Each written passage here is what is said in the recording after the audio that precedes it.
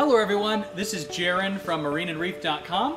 Today we're going to do a video all about coral fragging. Now if you're a new aquarist, you may be asking yourself, what's coral fragging? Why would I want to do that? Well, coral fragging is actually quite simple. It's just a short word for coral fragmenting or coral fragmentation. So when we have a successful reef aquarium, the corals in that aquarium are going to grow bigger and bigger and bigger. They're eventually going to grow so big they start bumping into each other, shading out other corals, bunching into the walls. And when they do that, we need to prune them back, and that process is called coral fragging. This is where we get those corals, trim them back. And one awesome thing about corals is when we trim back those corals, the portions that we have fragged off can then regrow into new corals, and we can use those little pieces to trade with friends, give away, or put into new aquariums. So without further ado, we're going to frag up 3 different corals today, an LPS coral, an SPS coral, and a soft coral, and show you a few different ways that you could frag them up. Alright everyone, I know you've been wondering why we're in the warehouse, and that's because coral fragging can be a bit messy, but thankfully the first coral we're here to frag up is a pretty easy one. This is a frog spawn coral or a Euphyllia coral. It'd be very similar to a hammer coral or many other similar corals. You may see them called octospawns. And what's nice about this coral is this coral has a bony structure and it's very thin. This makes it relatively easy to fragment off. Now what we're going to use to frag it up are going to be these bone cutters, which are very useful for this process. One of the best things about these bone cutters is you can use them underwater in your main display tank. It's a little bit hard to show you that, so we're going to do it out of the water here today.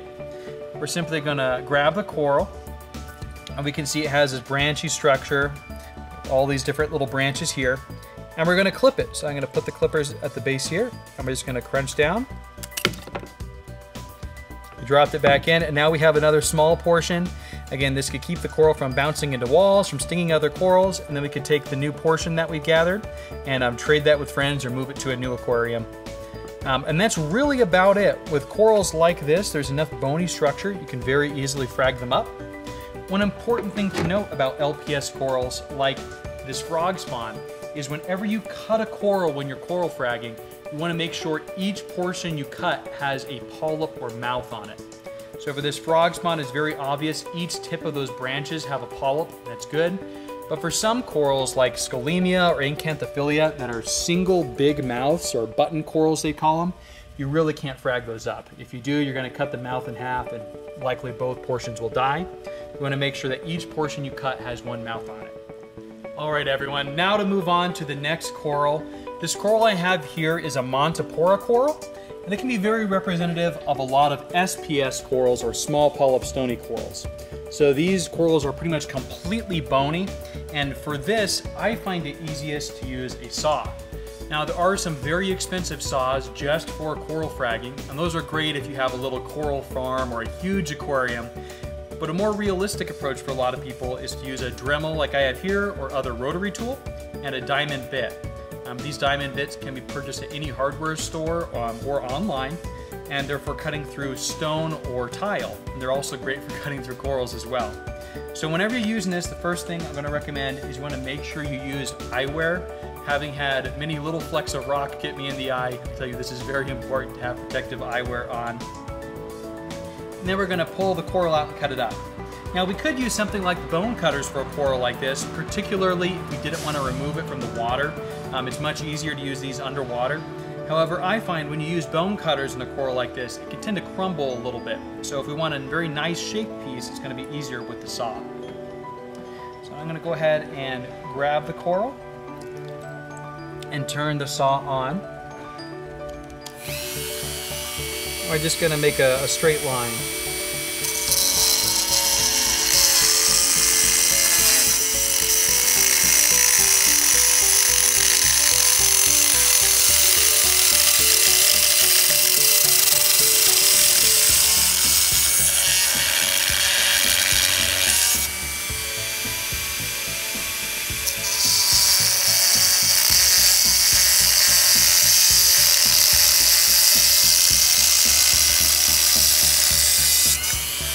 Alright, so the portion fell off into the water. I'm going to drop the remaining coral piece back in.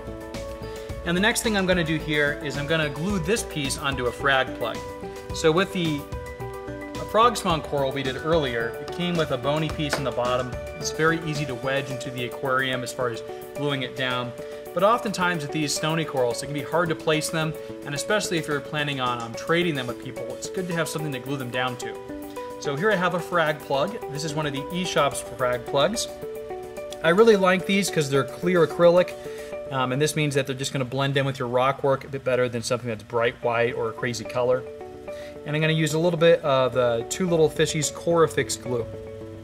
Now, the way I like to use this is I like to apply the glue to the plug first, dry.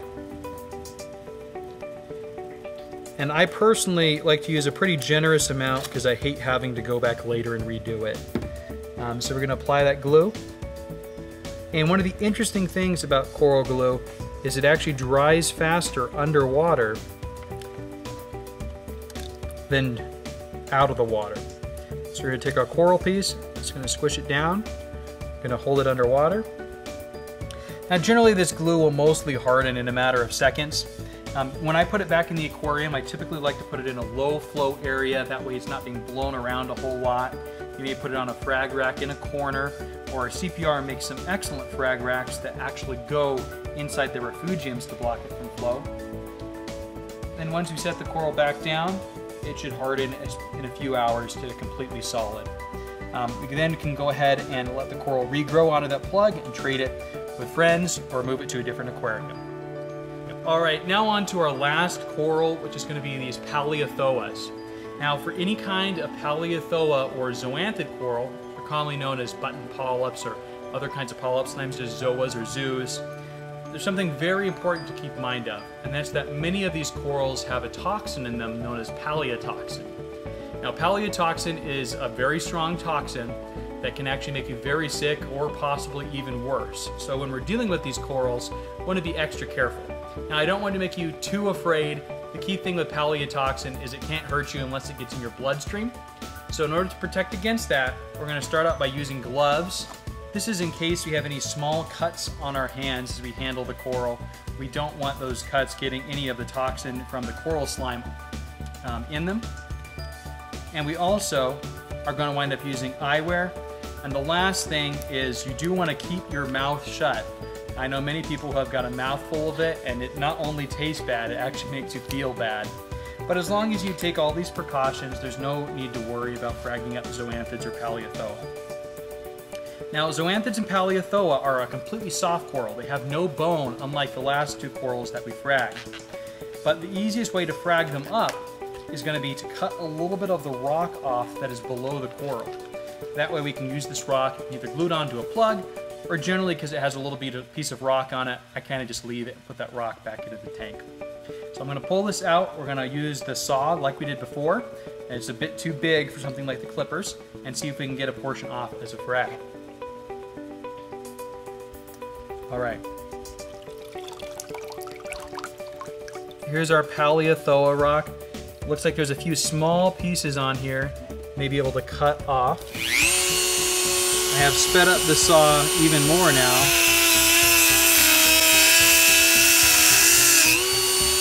Try to get a little bit more power through it.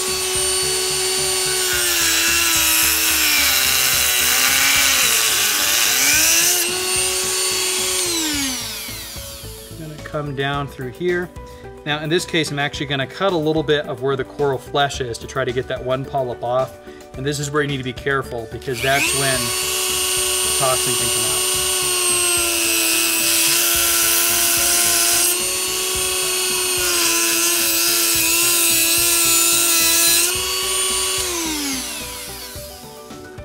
Turn off so I can speak to you guys. Looks like this is almost off. I'll flip it around a bit more here. Let's see if we can come at it this way.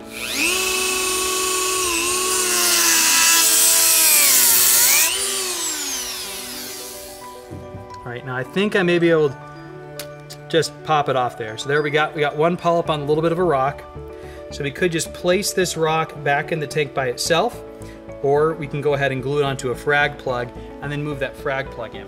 We're going to return both pieces back to the water. Flip it because the coral on this end. And then we can return them to the tank. If you like what you saw in this video and you have any other questions about coral fragging or other aquarium related topics, please visit the videos and education section on MarineAndReef.com, and we hope to see you soon.